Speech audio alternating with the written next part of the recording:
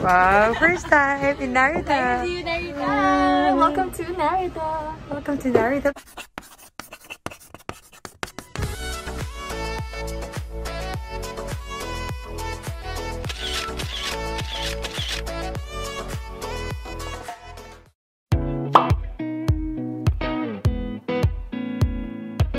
So guys, tapos na yung flight natin and yun, palabas na tayo ng airport. Happy kami dahil first time namin magkalipad dito sa Japan. Naru? Yes! Happy ka? Medyo. I'm sad. Hi, Bachis! Hi, Tapos! So, ano kami? Ito yung hat ko. So, for this flight, parang ano to, fly with friends, diba? Kaya, we're flying with friends. Yeah. Okay, mag-face mask muna tayo. Iwas virus. For this vlog, i-share namin sa inyo. Tinatawanan niya kami. I-share namin sa inyo itong vlog namin dahil special to sa amin dalawa ni Alu. May ate. Dahil first layover namin to ng Japan. Kasi usually nagkaka-layover naman kami ng Sydney, Melbourne, Dubai. And for this vlog, interesting to dahil papakita natin yung mga usual na ginagawa ng mga cabin crew dito sa Japan. Of course, nandiyan yung shopping, diba? Shopping, grocery, and food trip. Excited na ako.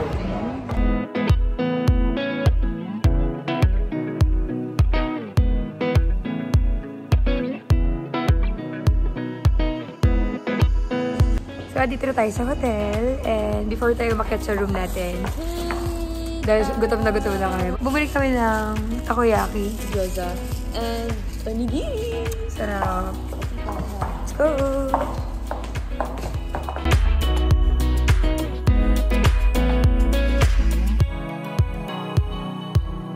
So guys, dito na kami sa room. Sobrang gutom namin. At naka-uniform pa kami kumakain. Mamaya na kami magbihis. Maglilamos. So, share namin sa inyo yung binili namin sa convenience store. And dito sa Japan, kahit sa convenience store mo lang siya binibili, masarap! So, ito yung sa akin. Takoyaki. Takoyaki. Meron siyang kasamang sauce.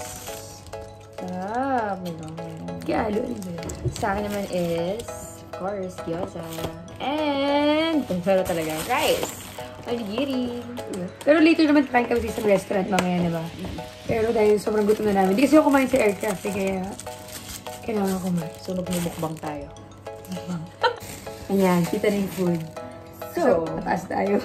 Bumukbang tayo. First time ko ito matatry kasi nalilig ko ito sa mga crew. Pag sila umakit ng room kadating dito sa hotel, lagi nilang binabanggit itong takoyaki dito sa convenience store sa baba. So ngayon, first time ko siyang matry. Magpapanggap ako ngayon kasi hindi naman talaga ako marunong mag-choosy.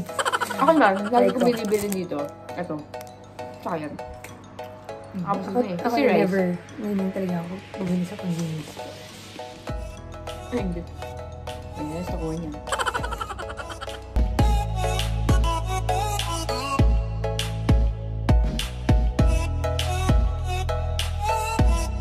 Last two.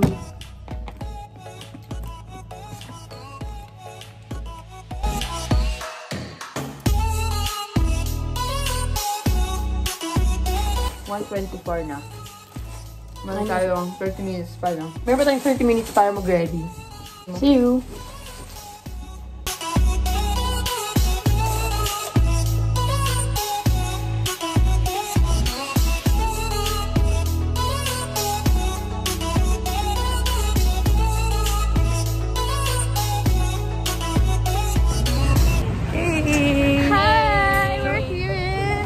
Meet my 5J BFF na. So ngayon andun kami sa Japanese restaurant na umiikot. Ano ba tawag doon? Yung mga... Dahil first time namin, hindi namin alam yung tawag doon. Yung sinaserve sa'yo na... Yung umiikot siya. Yung parang may train. Kukunin mo, ganyan. Mga sushi. So first time namin to try. First time mo rin. First time rin?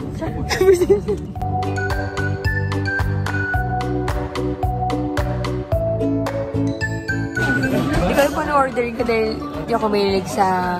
Ano tawag sa ganitong food? Raw food. Ito shrimp tempura. May tumitikim po dito. Pinakain muna. Oh my gosh. Ito the best to. Sarap. Oh yan, gusto ko yan. Uy, anong gusto nyo?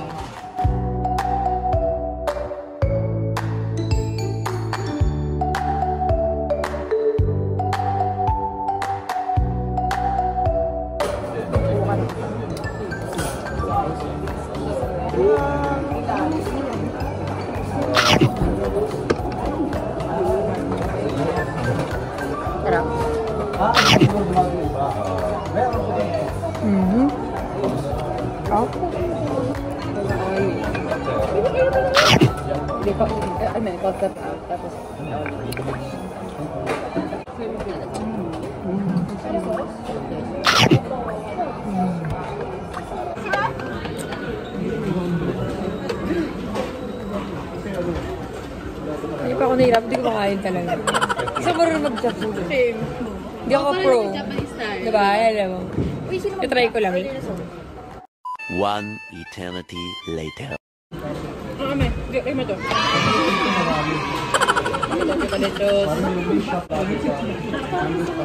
Oh no!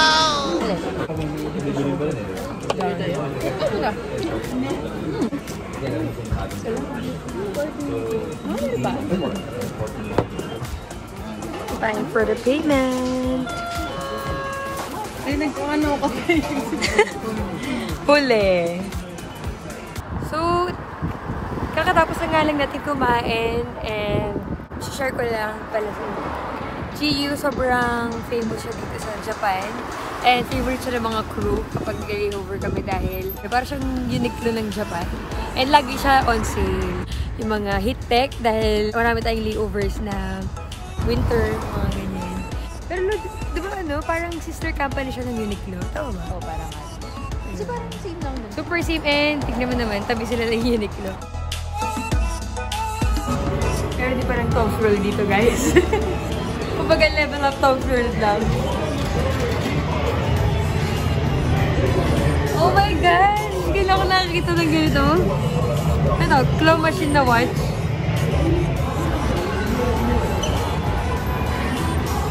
Ito yung kulit mo. Seryoso, hindi parang saan titry. Hindi mo ako koy. No, dito na lang tayo bumili. Bakit? Because mura. Oh no!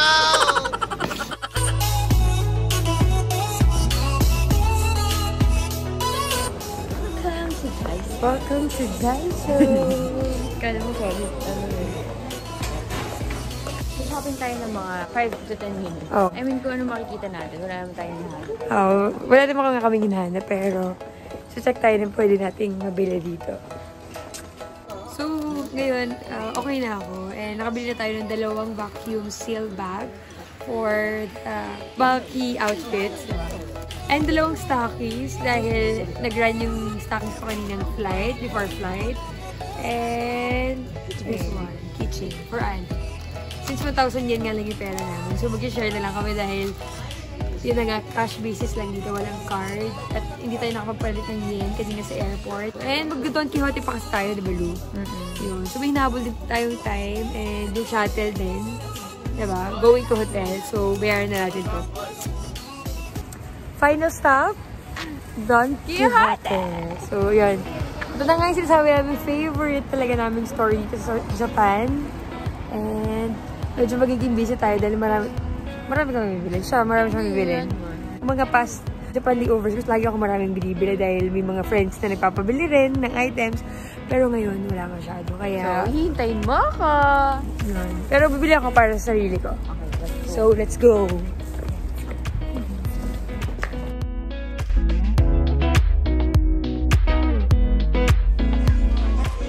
First stop, here in Don Quixote.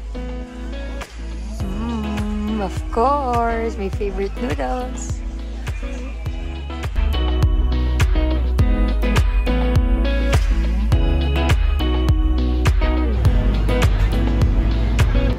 Nakalap na ako ng mochi. Para 88 yen lang siya. So, in peso, mga 44 pesos.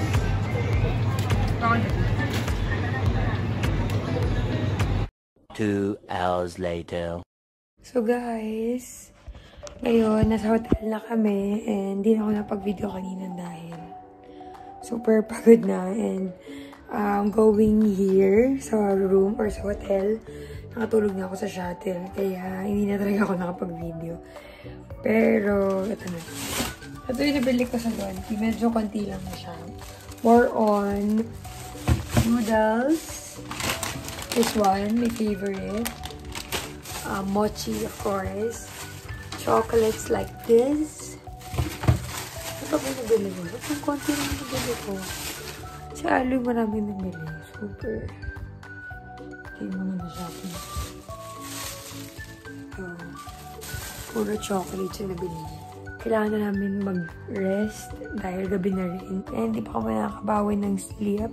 Simula kaninang morning dahil mag-isainin namin. So, mag-rest muna kami, guys. See you. The next day. Thank you. Salad.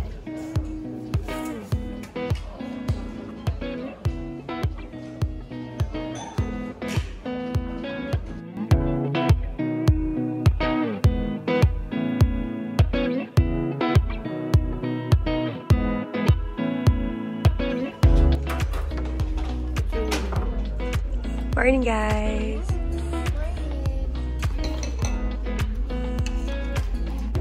Hi, Miss. Dito pa tayo. Face of setback yan. Oh, face of setback po. This is Julie.